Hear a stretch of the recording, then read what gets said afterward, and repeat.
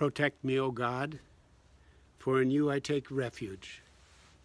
I say to the Lord, you are my Lord. I have no good apart from you. As for the holy ones in the land, they are the noble, in whom is my delight. Those who choose another God multiply their sorrows. Their drink of offerings of blood I will not pour out, or take their names upon my lips. The Lord is my chosen portion and my cup. You are my lot. The boundary lines have fallen for me in pleasant places. I have a goodly heritage. I bless the Lord who gives me counsel. In the night also my heart instructs me. I keep the Lord always before me. Because he is my right hand, I shall not be moved. Therefore my heart is glad and my soul rejoices. My body also rests secure. For you do not give me up to Sheol, or let your faithful one see the pit. You show me the path of life. In your presence there is fullness of joy. In your right hand are pleasures forevermore.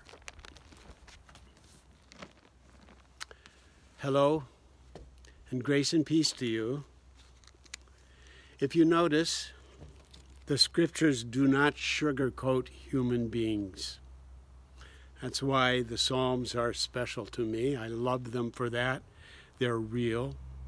You'll notice real human struggles within their verses. And also that's why I feel embraced by the immediate aftermath of the Easter story. There isn't immediate joy. There isn't a large celebration right away. The way the Gospels tell it, there's fear. There's fake news. There's disbelief. There's idle tales. There's dismay. I deeply appreciate where the early manuscripts of Mark left that Easter story. Here's how they end it, how Mark ends it. The women fled from the tomb for terror, and amazement had seized them. And they said nothing to anyone, for they were afraid. The end. And of course, there are other shorter endings, other endings that are added. And of course, we know as well that the story doesn't end there, or we wouldn't be here today. But knowing the end doesn't preclude the reality of the angsts that even Jesus' followers, his closest followers, experienced. That's always been true in our human history, in our human story, not the least among those who are called children of God in our scriptures. Note the words from the Psalm 16 that we just shared. There's the cry, "Protect me, O God." We're not sure from what, but something in this psalmist's experience is threatening. It's uncertain. It's fearful. It's out of control. And I believe this cry has found its place in Scripture because such cries are embedded deep within our human experience. That's why I'm here in front of a camera today, rather than face to face with you, because there's something microscopic running amok in our lives, threatening life and health and livelihood. And we're struggling to find some control over it. Protect me, O God. But way back then, as well as now, there's more to the story. The Reverend Dr. Michael Curry, the presiding bishop of the Episcopal Church USA, in his virtual Easter message, reminded us that on that first Easter, the followers of Jesus didn't know there was an Easter. They were just going about what love does. And in the midst of that, as they were going to the tomb and about the way, there was fear, there was confusion, there was disbelief. But even though they didn't know it, Dr. Curry reminds us, there was an Easter already. And gradually that reality crept into their lives, ushering them into doing what love does in revolutionary ways. Our psalmist for today also grows beyond whatever fear and concerns grips the heart. The Lord is my chosen portion and my cup. The boundary lines have fallen for me in pleasant places.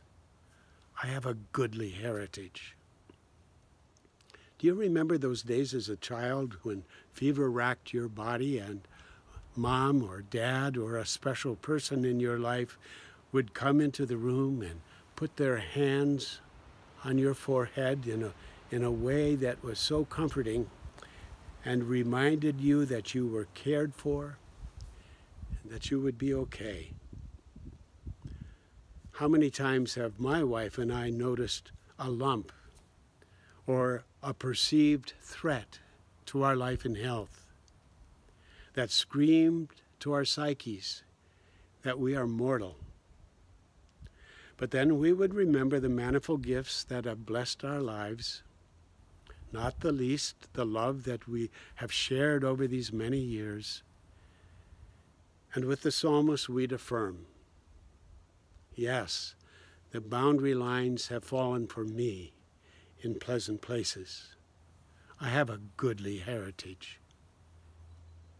Some say when the psalmist refers in verse 3, if you would ever find it in your own Bibles, in verse 3 he refers to the holy ones in the land, that this is a reference to the community of faith that is all around.